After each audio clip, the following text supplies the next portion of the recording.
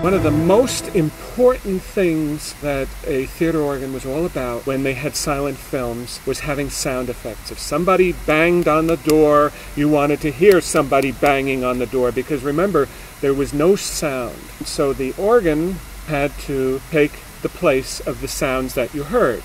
So as a result, we had all sorts of things in the pedal. We had the bass drum, crash cymbals. You wanted a big crash if something fell on the floor.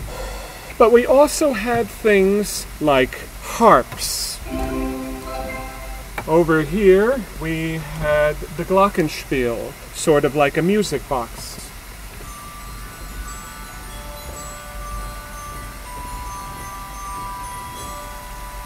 We had a xylophone.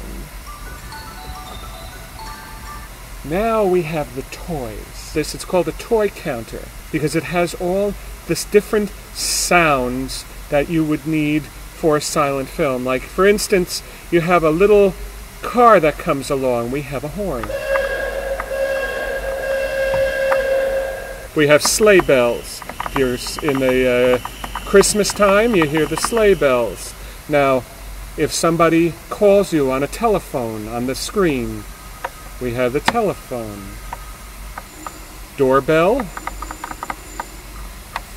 You can really come up with some interesting sound effects. And we have the ever-popular siren.